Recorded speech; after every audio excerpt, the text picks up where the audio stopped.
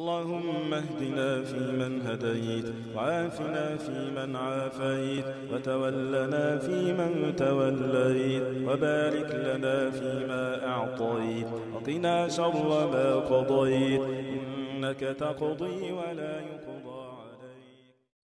ওয়ালাইকুম আসসালাম ورحمة الله। তো ফজল হোসেন ভাই ইন্ডিয়া থেকে বলছেন যে আপনাদের ওখানে এক ইমাম সাহেব খুতবাতে বলেছেন যে তাদের ভাষায় গাউসুল ফাক বা গাউসুল আজমের এক মুরিদ বা গোলাম যখন মারা গেছেন তখন কবরে যখন সওয়াল জবাব করলেন, ফেরেশতারা যখন জিজ্ঞাসা করলো তোমার রবকে, তোমার নবী কি, তোমার দিন কি, তখন সে উত্তর দিছে আমি গাউসুল ফাকের গোলাম। এখন প্রশ্ন হলো এই ধরনের ইমামের পিছিয়ে নামাজ পড়া যাবে কিনা? আলহামদুলিল্লাহ, প্রথম কথা হলো আপনার উত্তর দেওয়ার আগে একটু কথা বলতে হবে।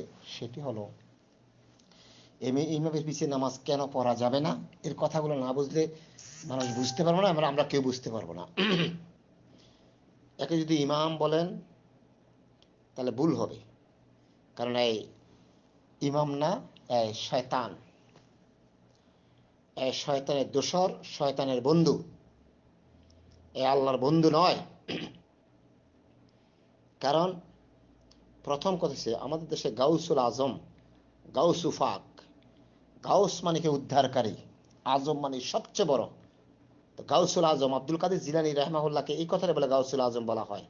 গাউস মানে উদ্ধারকারী, আজম মানে সবচেয়ে বড় উদ্ধারকারী।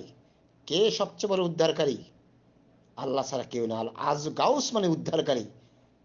উনি এখন মারা গেছে, উনি কিসের উদ্ধার করবে আপনাকে? এটা একটা শিরকি কথা, কুফরি কথা।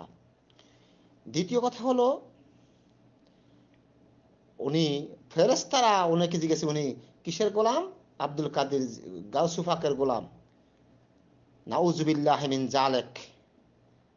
কবরে মুহাম্মদ রাসূলুল্লাহ সাল্লাল্লাহু আলাইহি সাল্লাম যখন এই আয়াত নাযিল হয়েছে, কুল মা কুনতুম বিদাম মিনার রাসূল, হে মুহাম্মদ সাল্লাল্লাহু আলাইহি সাল্লাম আপনি আপনাদের আহল পরিবারকে জানিয়ে দেন আপনি কোনো নতুন রসুল নয়, আপনার অনেক রসুল এসে, সুতরাং আপনার সাথে আল্লাহ কি ব্যবহার করে আপনি জানেন না। যখন এই আয়াত নাযিল হলো তখন রাসূলুল্লাহ সাল্লাল্লাহু আলাইহি সাল্লাম হাসান হোসেন আলী ফাতেমাকে ডেকে বলল, শোনো, তোমরা আমার জামাই, তোমরা আমার নাতি, তুমি আমার মেয়ে, এই চিন্তা করে থাইকো না যে হাসর মাঠে আমি তোমার কোনো উপকার করতে পারবো, তোমার আমল নামায় হবে সবচেয়ে কাম। তাহলে আজকে আব্দুল কাদের জিলানীর ভক্ত বা গোলাম হওয়াতে উনি নাজাত পেয়ে গেল। নাউজুবিল্লাহি মিন জালেক। এই কথা দিয়ে কি বুঝেছে? তার মানে আপনারা কাদরিয়া তরিকায় শামিল হন, কোরআন হাদিস বাদ দিয়ে কাদরিয়া তরিকা আসলেই আপনি কি হবেন? নাজাত পাবেন, বিনা হিসেবে জান্নাত যেতে হবে। নাউজুবিল্লাহি মিন জালেক। আর ওনাকে আমি শয়তান কেন বলছি? আমি বলি না, কোরআন বলছে। আমি কোরআন থেকে দলিল দিচ্ছি ইনশাআল্লাহ রহমান। কোরআন থেকে দলিল দিব উনি যে শয়তানের বন্ধু, শয়তানের দোসর, এটা কোরআন থেকে আমি দলিল দিব। এই ধরনের ইমাম শয়তান, এই ধরনের ইমামের পিছনে নামাজ পড়া যাবে না। কারণ যাদের আকীদা কুফরি আকীদা, শিরকি আকীদা, তার পিছনে আপনি নামাজ কিভাবে পড়বেন? তাকে তবে আপনি তার সংবাদ জানিয়ে দিবেন, যেমনি পরে যাবেন যেটা শিরকি আকীদা, কুফরি আকীদা জানিয়ে দিবেন। জানার পরে যে উঠে থাকে তার পিছনে নামাজ পড়বেন না, সে শয়তান। তাহলে শয়তানের একটা সীমারেখা আছে, ওই শয়তানের সীমারেখা নেই। কারণ আমাদের জানা আছে ইবলিস শয়তান আবু হুরায়রা রাদিয়াল্লাহু তাআলা আনহুকে এই আয়াতুল কুরসির ফজিলত শিক্ষা দিয়েছেন, কিন্তু ইবলিস শয়তানের একটা ধর্ম আছে, এই হুজুরের কোনো ধর্ম নাই, এই হুজুর না, ইবলিস শয়তান। যেমন আল্লাহ রাব্বুল আলামিন বলেন সূরাতুল বাকারার 257 নম্বর আয়াতে বলছেন, বিসমিল্লাহির রহমানির রহিম, আল্লাহু ওয়ালিউল্লাযিনা আমানু ইখরিজুহুম মিনাজ জুলুমাতি ইলান নূর ওয়াল্লাযিনা কাফারু আউলিয়াহুমুত তাগুত ইখরিজুনাহুম মিনান নূরি ইলাজ জুলুমাত উলাইকা আসহাবুন নারি হুম ফিহা খালিদুন। যারা ঈমান এনেছে আল্লাহ তাদের অভিভাবক, তিনি তাদের অন্ধকার থেকে আলোর দিকে বের করে আনেন। আর যারা কুফরি করে তাদের অভিভাবক হলো শয়তান, তাগুত। তারা তাদেরকে আলো থেকে বের করে অন্ধকারে নিয়ে যায়, আর তারা আগুনের অধিবাসী, সেখানে তারা থাকবে। আল্লাহু ওয়ালিউল্লাযিনা আমানু ইখরিজুনাহুম মিনাজ জুলুমাতি ইলান নূর। আল্লাহু ওয়ালিউল্লাযিনা আমানু ইখরিজুহুম মিনাজ জুলুমাতি ইলান নূর ওয়াল্লাযিনা কাফারু আউলিয়াহুমুত তাগুত। মুমিন তো তারাই যারা মানুষগুলাকে সৎ পথে নিয়ে যায়, জাহান্নামের পথ থেকে জান্নাতের দিকে পথ দেখায়।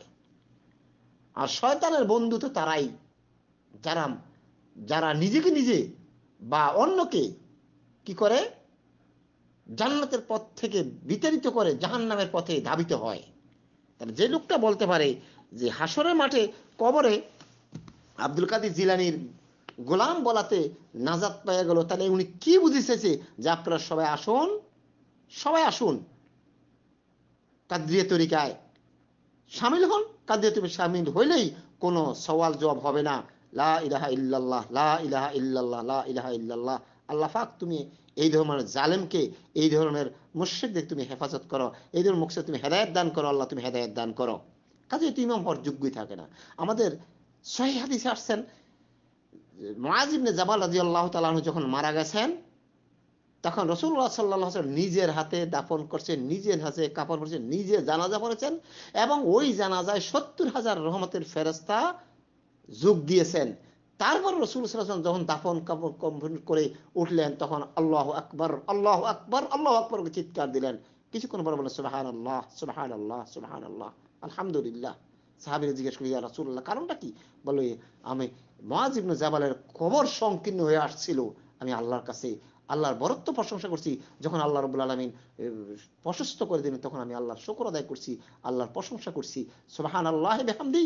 আর সেই আব্দুল কাদের জিলানী নামে মিথ্যা লাগাছে এই হুজুরের আপনি পিছে নামাজ কিভাবে পড়বেন বলেন? যারা আকীদা ভ্রষ্ট কুফরি আকীদা, তার পিছে নামাজ কিভাবে পড়বেন? তবে হ্যাঁ, আপনি তাকে জানিয়ে দেন যে এটা কুফরি, এটা কোরআন বিরোধী, স্পষ্ট কোরআন বিরোধী। আল্লাহ পাক নবীকে বলছে যে আপনার সাথে আমি কি বলবো, আপনি জানেন না। আর কাদরিয়া তরিকার কথা বলাতেই ফেরেশতারা ছাইরে দিয়ে গেছে, নাউযুবিল্লাহি মিন যালিক, নাউযুবিল্লাহি মিন যালিক, নাউযুবিল্লাহি মিন যালিক। কাজে সুতরাং এই ধরনের আলেমকে থেকে সাবধান, হুঁশিয়ার থাকুন। তবে যদি আপনার স্পেস থাকে, আপনার আয়ত্ত থাকে, আপনি তাকে ইসলাহ করুন, বুঝান কোরআন হাদিস দিয়া। যদি না বুঝে তাহলে আর কিছু করার নাই, তার পিছনে নামাজ পড়বেন না, তার পিছনে নামাজ হবে না। আসসালামু আলাইকুম।